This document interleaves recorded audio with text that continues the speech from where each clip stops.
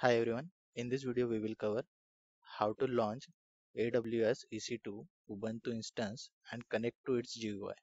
So for that, first we will create one machine. So for that, click on Services, Compute, EC2, Instances, Launch Instance, Ubuntu GUI. We'll select Ubuntu. So I will also mention the steps for the Amazon Linux or the Red Hat Linux. So same steps will be available for there, but there will be some changes in the commands only. So for Red Hat, the commands will be different from the Ubuntu.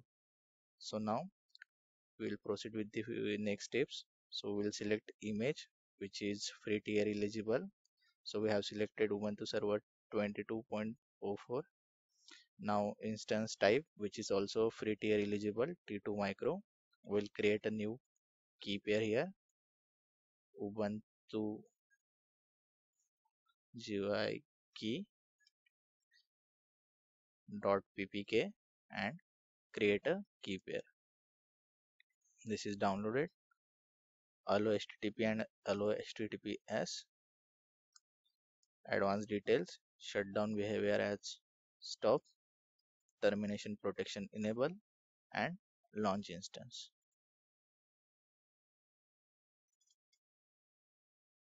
So as you know, it takes a couple of minutes to be in a running state and to show us status check as 2 by 2. So we'll wait for a couple of minutes now. So now after 2-3 minutes, you can check the this is running and this is also 2 by 2 checks pass. Now select this and click on connect, and you can check your username is Ubuntu here. Now we'll go back to instances. We'll copy our public IPv4 address and we'll click on putty. So once we open the putty, copy this and paste it here in hostname, saved session. Go to SSH here, expand this, click on Auth and browse for your Ubuntu GUI key, which is your private key .ppk key. So we will select this and now we'll go to tunnel. So this is also one of the important state. So here you have to enter source port as 8888, destination as, copy this private IPv4 address here and paste it here, and port number is 3389.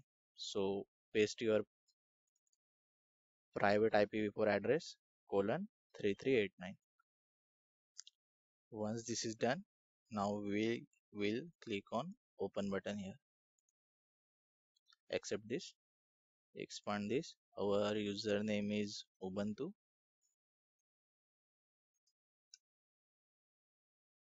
and now we can see we are successfully connected.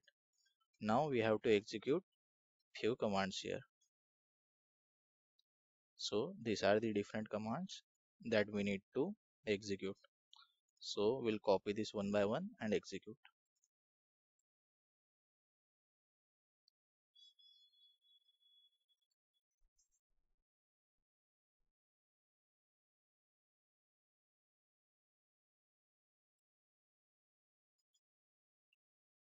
Click Y.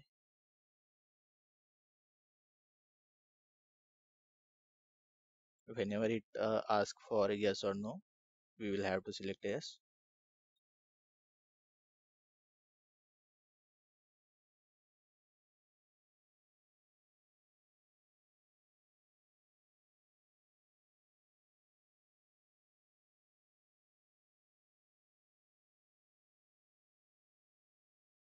Here click on OK. So press enter, enter. So we are done with the first command. Now we will copy this second command and execute. Copy this and paste it here, enter. Second is also done. Copy third command, paste it here, enter. This is also done. Copy fourth command. Here you have to set the password of your Ubuntu user. So for now, I will select the password. Retype your password and it shows password updated successfully. Then the next step is copy this and we have to install tight VNC server to access the GUI of our Ubuntu machine. Open putty, paste this command, press enter. Yes.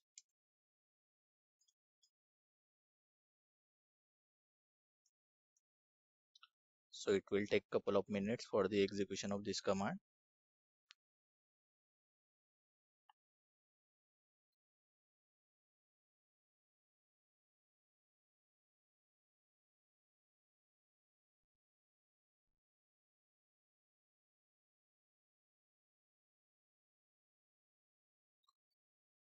Enter, enter.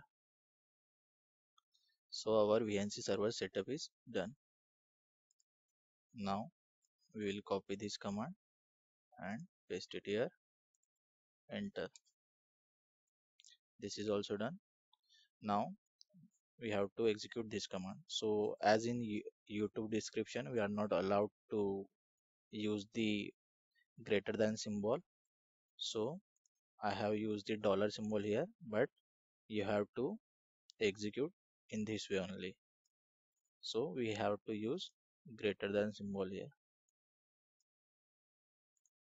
Copy this, paste it here, enter. This is also done. Now next step is this command. This is also done. And this second last command is this. Copy this one, paste it here, enter. And now we have to execute the last command for restarting xrdp. So now all the commands execution is, we have to go to our console, select this, then go to security tab, and here we have to add one rule here. So you can see the port number 80443 and 22 is accessible. We have to add one more rule here. So for that we'll go to the security rules. So go to the network and security groups, and here create security group, or we can go to our instance. We will first check which security groups we are using. So these are the security group ID, and we can check launch wizard 2. So for that we'll again go to security groups, select this one, and here we have to add one rule. So here click on this edit button and click on here add rule, select RDP port 3389 and select anywhere here and save these rules. So you can see the success message here. Now we will again go back to our RDP here. So once we are done with the execution of all commands, we'll open remote desktop connection. Here we'll copy our public IP address. So this is our public IP address. Copy this, paste it here, connect, click on yes. Here you have to give your Ubuntu as your username and the password which you have mentioned while performing the passwd Ubuntu command, and click on OK. And now you can see we are able to successfully connect to this Ubuntu GUI. Here you can again mention the same password.